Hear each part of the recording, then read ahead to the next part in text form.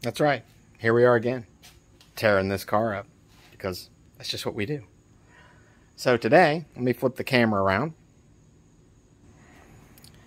We are replacing the multi-air springs in the Fiat. Most people don't know what those are because only Fiats and Dodges have them with multi-air systems.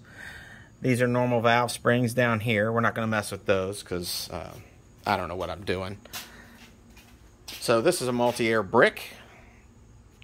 These right here are the multi-air springs, and as you can see, there's a little bit of slop in there, and I don't like that.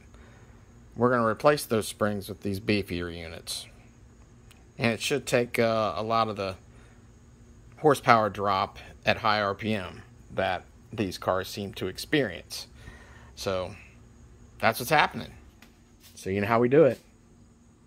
Let's see how it goes.